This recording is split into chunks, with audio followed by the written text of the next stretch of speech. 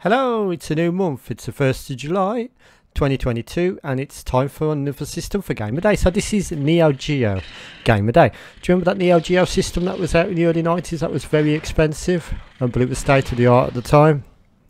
And this is emulating that. Can't afford one, so I've got it emulated. But yeah, this emulator called Nebula does a good job of that. So I bet a few issues with yesterday's Game of Day.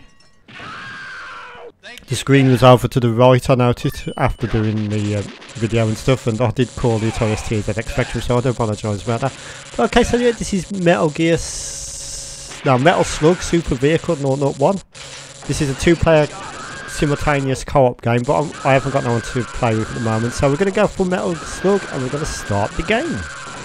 So this was out in the arcades, and it's been like sort of emulated on various consoles, including the Nintendo Switch amongst others. So let's start the game. Okay, so we've got starting options, so let's have a look. So I'm going to go for easy because I'm shit at games. So you can have up to 5, that's quite a cool effect in the background, isn't it? So I have up to 5 heroes, so that's sort of like your lives. So let's start the game. Okay, so I seem to have the Japanese version of the game here. So it's just telling us how to play there, so on to mission 1 here, so let's start the game. Okay, so I think this is a censored version. Didn't the other version have blood? It's not red on this version. Anyway, so this is Metal Slug, and as you can see, the graphics. If you think about the early 90s and having this in your home, you would have been very impressed. Listen to the music and look at the graphical style on it. So what you got to do is you got to rescue these sort of guys here. Oh, you fuck!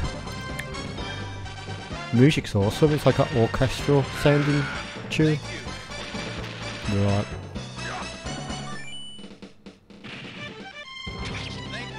So you can rescue them by using your dagger. Right, okay, so let's keep going. So the graphics good, this is quite fun on 2 players to be honest. So you can see like we're on like some sort of beach. Okay, so let's shoot these helicopter here.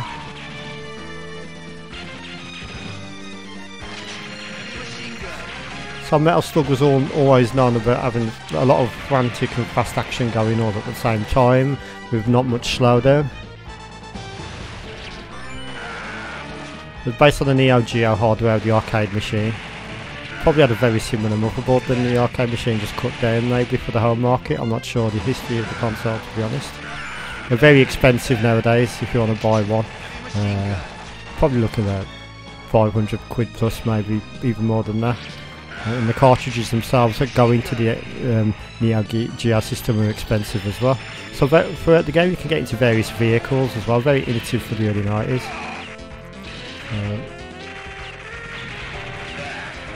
Okay, so you see there's so much going on. A little bit of slowdown going on, but I don't know if that's the emulator. It could have been present in the actual game because we are talking early 90s, like I said. They really did it. Let's jump out of that now because it's damaged. You see loads of spectacular explosions and good graphics. Like I said earlier in the video, it's good with 2 players. Whoa! Because you work together on the same screen at the same time. Cooperative mode.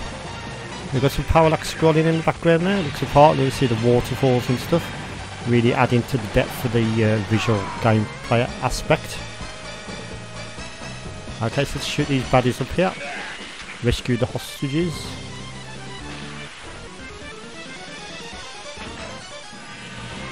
Whoa. Okay, I'm trying to rescue that hostage there, but his bullets are getting in my way. So let's try and get up there. So the artwork's really well drawn. Just really a lot of thought and attention to detail has been put in this game. They add many sequels after this one.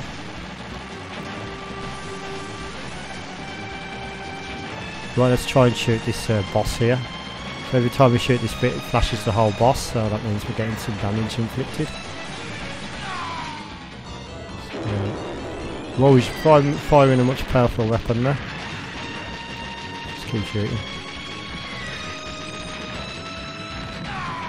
Now one thing on the emulator I've noticed, you can't hold down the fire button, you have to repeatedly tap it.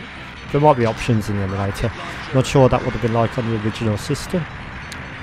Okay, so I completed level 1 there. So how many did we rescue? None. Oh, okay.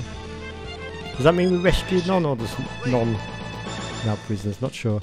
Not sure if that bit's supposed to go slower. We're on to level 2 now. So we've got a different visual style to the graphics on level 2, like a sort of more indoor setting here.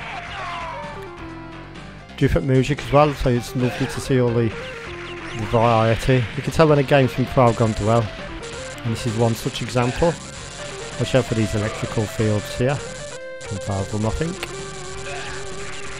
You can probably duck under them as well. Whoa, he's parachuting in. Have some of that.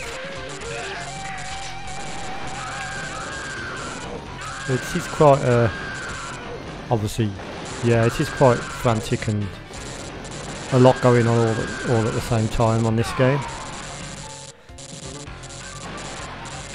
Kill these baddies here. Watch out, some of them got like shields and stuff. Have some of that. So you've got some sprite rotation going on. We've got continues, of course. We've got front and back parallax squadding. What a really good game.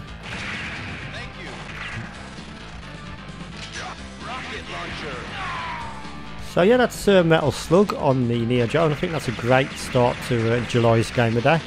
If you've got any suggestions for any games to look on the Neo-Geo, let me know in the comments and I'll try and facilitate that.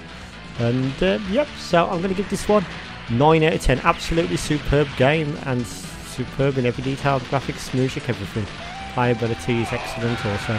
So I'd like to thank you for watching. Have a good Friday evening, and I'll see you in tomorrow's video. Thank you for watching. Bye!